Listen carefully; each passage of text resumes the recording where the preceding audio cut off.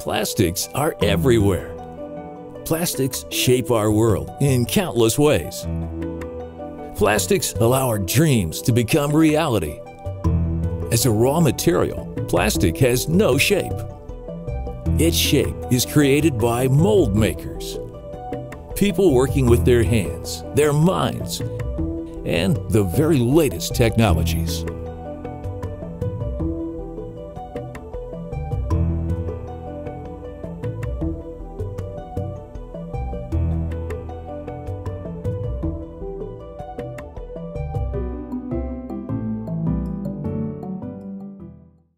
What excites me about this industry is seeing different parts and knowing that I had a role in making them.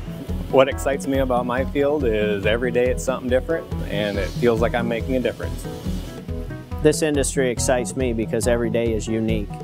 My favorite part about my job is the technology I get to work with and that it allows me to turn my ideas into reality. I'm Deslyn Hart, a high school student.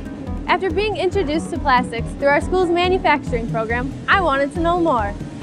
I'd like to share how plastic gets its shape and introduce you to some of the people who make it happen. There are a variety of processes for shaping plastic. Today, we're looking at injection molding.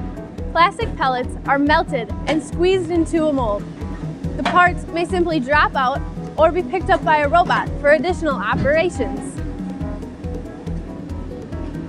Mold making opportunities pay well, often without a degree or college debt.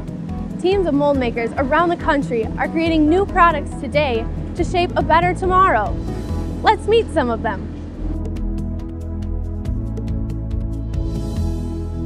I'm the newest member of a team working to shape the world. My name is Danielle O'Connor. I work at Westminster Tool in Plainfield, Connecticut, and I'm an EDM apprentice. As an EDM apprentice, I write programs, set up parts, and run my programs. I'm here because I enjoy learning.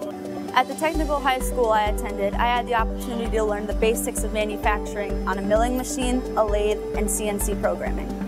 I like this field because there's endless possibilities of where I can end up. I started here cleaning off parts and now I'm on the floor actually making them. I chose mold making because it challenges me and I get to do something different every day. I'm Paxton. I'm an apprentice at MSI Mold Builders. I've learned various roles through the shop, but I'm currently running the gun drill. Gun drills are very long drills used for drilling water lines for cooling in molds. In high school, I took one class called Computer Integrated Manufacturing. It had to do with the basics of machining and automation, and it really sparked my interest into manufacturing.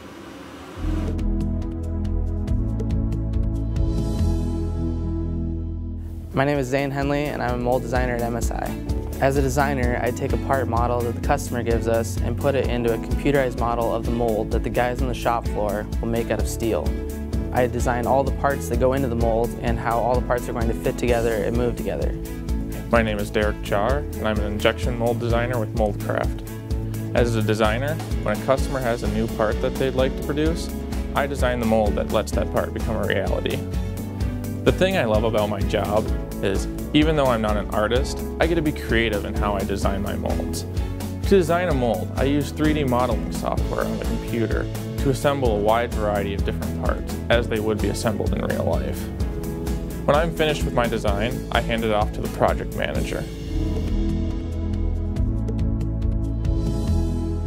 My name is Derek Maxim, and as a project engineer with Commercial Tool, I am the main point of contact through the mold build process. One of the most exciting things about this industry, and one of the main points of why I took my job here when I was going through college, was the technology within CNC machining. It's very, very high tech. It's very well paid career. It was one thing that I knew I wanted to be a part of. We get to manufacture products off of molds and tooling that were built with skill and craftsmanship. My name is Craig. I'm a project manager with Superior Tooling. I develop our build schedule to coordinate between our team and the customer. Once the design is finalized, the job is released to the shop and I order the materials for the mold build.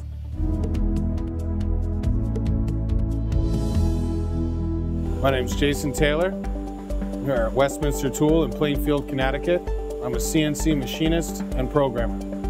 I program the machines that cut shapes out of carbon and steel. I use CAM software to develop a process for machining. Once I've written and verified my program, it's sent to the machinists on the shop floor to be set up and cut. I'm Ray. I'm a programmer here at Commercial Tool and Die. I create the programs to cut the shape into the steel. I start with a model like this from our design department. Our software creates a tool path like connect the dots. It's a bunch of little dots, and each dot is where the cutter is placed on the steel. And the end result is a precision cut piece of steel. My programs then go to the machinist, who set up the steel and the mold components. Hi, I'm Alex. I'm a CNC machinist at Commercial Tool and Die. The thing that is most rewarding about my job is I know when I'm done machining something, I'm the person that actually created it. Next, we load the program. Some of my programs will run for a few minutes, some will run for hours. The accuracy of the parts we cut is less than the thickness of a human hair. As a machinist, one of my core responsibilities is to always measure and double check my work. Not all sharp angles and contours can be cut. These must go to the EDM department. I'm Eddie Kim, a CNC machinist here at Superior Tooling. In my role here, I set up tools to cut carbon electrodes for the EDM department. The first thing I do is I take the raw graphite, I cut it to the size we need, and then I mount it in the holder. I put the electrode blanks on the carousel of the robot that loads the machine. After that, I set up the tools that'll cut the electrode. Now we run the program to cut the blank to the shape we need. These finished electrodes are inspected and then moved along to the EDM department.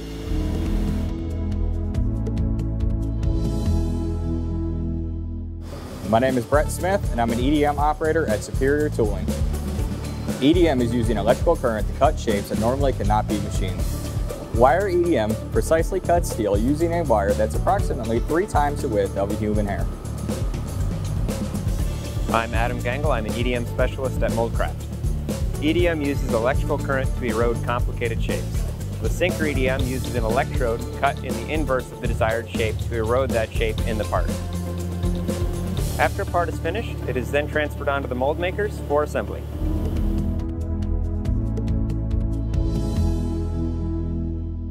All these different people and machines come together to create one mold. You really get a sense of pride and accomplishment once a mold all comes together and you see the finished part. My name is Derek Hubel. I'm a mold maker at MoldCraft. There's a lot more to mold making than just assembly. All the parts that go into a mold are extremely precise. I often find myself having to adjust these parts for a correct fit. Some of the parts our molds create are life critical for the medical industry and mission critical for the aerospace industry. I'm Jason Kaiser. I am a mold maker and I work at MSI. As a mold maker, I assemble and repair injection molds, and I am the last step before it gets to the customer. Once the mold is completed, we take it to the press to check the function and performance of the mold.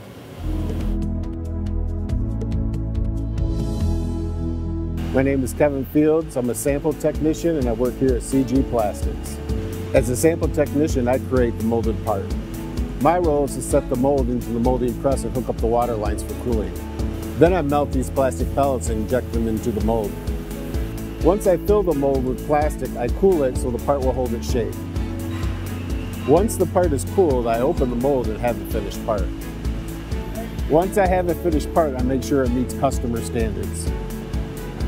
My name is Debbie Freely, and I am a project manager and master molder here at Westminster Tool in Plainfield, Connecticut. So a molding press is a machine that holds the two halves of the molds together with hundreds of tons of force. I establish and document the setup and operation of the mold to make sure that we get repeatable results every time. What excites me about my job is I get to come to work every day with people who are as excited about making things and making a difference in the world as I am. I like machining because every day is something new.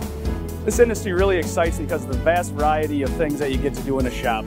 As the industry evolves, there are endless opportunities for me. I love seeing a finished product after months of hard work. This industry gives me the ability to create anything that I want to.